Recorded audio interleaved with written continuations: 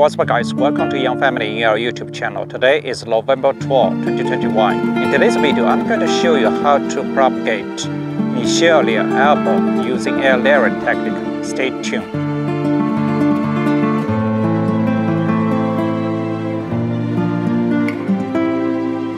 This is the tree I'm going to talk about today.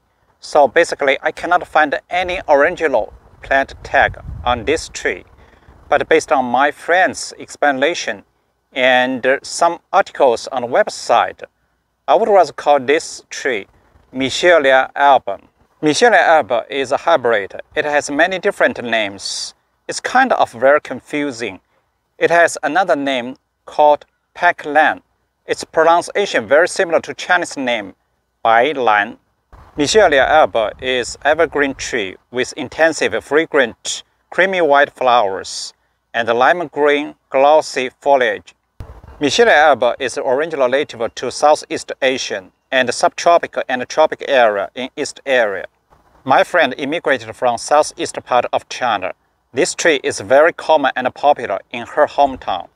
My friend family really like this tree. Several years ago, they bought a Michelia Alba in the container and then they transplanted it in her front yard just next to this curbside. But unfortunately, that tree grows very, very fast. And some people remind her, hey, that tree is very close to the underground water pipeline. So she cut off that tree. So right now you still can see this stump right here. Just 2 years ago, she bought this tree and planted it in her front yard just next to the curbside, but a little bit far away from underground water pipeline. So right now you can see this tree is really, really tall. I think this tree right now is about 15 feet to 20 feet tall. Actually, at the beginning, 2 years ago, she told me that tree in the container just probably 2 feet tall. So right now you can see it's really, really tall. It grows really, really fast. Actually, you know, this tree grows best in full sun and partial shade. So right now, you can see this tree totally exposed to the full sun. It's a beautiful tree. My friend once mentioned to me, compared with some other plant in the containers, Michelia Alba in the container, it is pretty expensive. I once searched online. I found the price really, really pricey. Usually about $80 to $100 for 1 to 3 feet tall plant in the container. So actually, it is pretty expensive.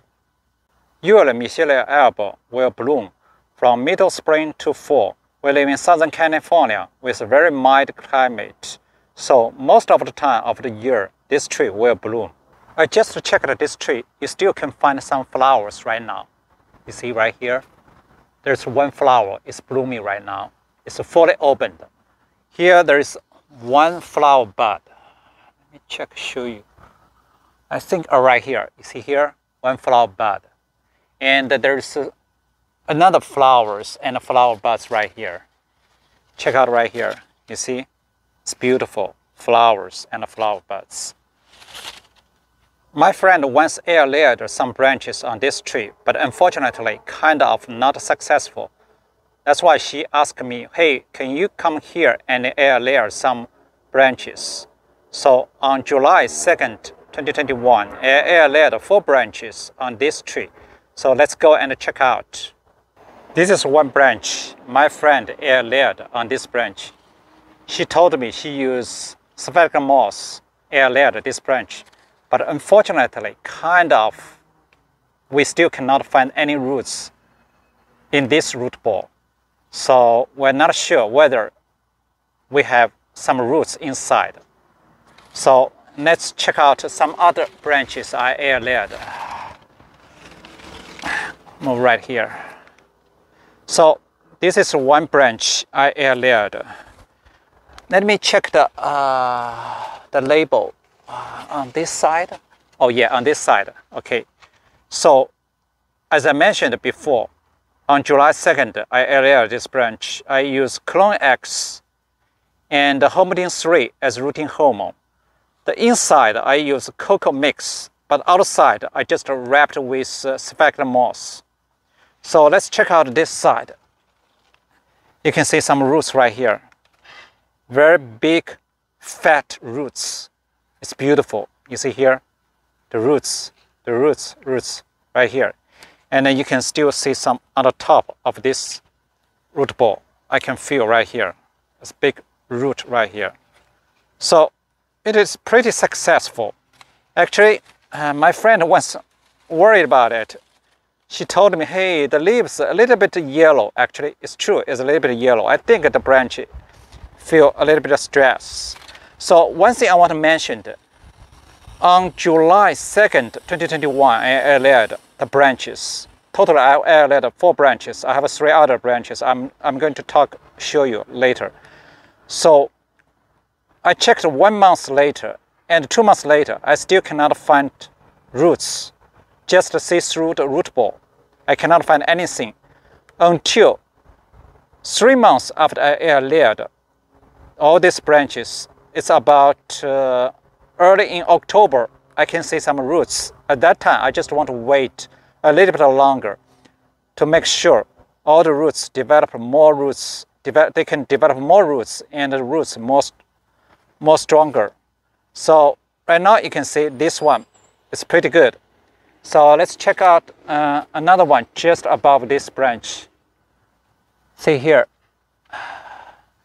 I use Clone X and Homedin 3 as rooting media. It's the same as the first one. But this one, I only use sphagnum moss as rooting media. So you can see here, the roots right here, right? These roots, the roots, big fat roots. So it's beautiful, the branch. I think all these branches about, at least 2 or 3 feet long. So it's pretty successful. Let's check out another branch. It's right here. So check the label first. So this one I think I use Clone X plus just regular rooting powder together. And here I use peat moss as rooting media. You still can find the root right here. This is root. This is a long root right here. And let's check. I'll check out right here. You can see, focus. Root right here and right here. And maybe on the top, I'm not sure. Hold on 1 second. On the top, maybe not. So most of the roots is right here. Focus, sorry about it. So right here, and right here, and right here. On the top, it's right here. You see the long roots right here. So it's pretty successful. Actually, I just measured the length of this branch. This branch is a little bit longer, about from right here all the way to the tip of this branch. It's about 3 to 4 feet tall. And let's check out the last branch. It's right here. So let's move to this side. Okay, so this one, I think I use Clone X and regular potting powder. It's the same as the third one. And I use sphagnum moss as rooting media. But unfortunately, I checked this root ball. I cannot find any roots inside. It's kind of no roots. So I don't know, for some reason. I think they cut the tip because it's too long, probably blocked the car parking right here. So anyway, this one I cannot get roots. But totally of 4 branches, I got 3 branches. 3 branches I got roots and pretty decent roots.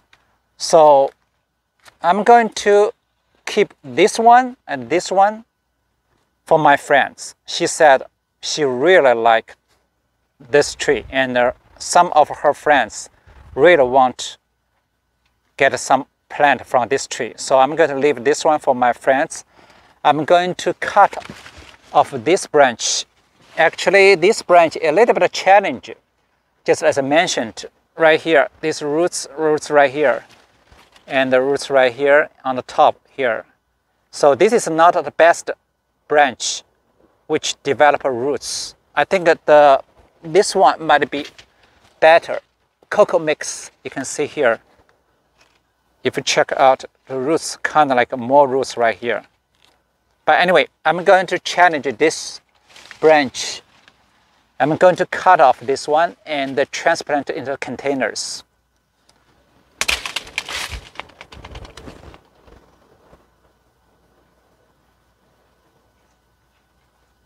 So guys, check out right here. I put the rooted branch on the ground. It's about 3 to 4 feet long. And I already removed the plastic bag. You can see the roots. Like big fat roots.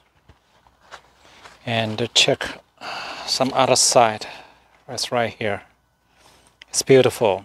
So actually, as I mentioned, I think inside is peat moss. Outside, I just wrapped with sphagnum moss.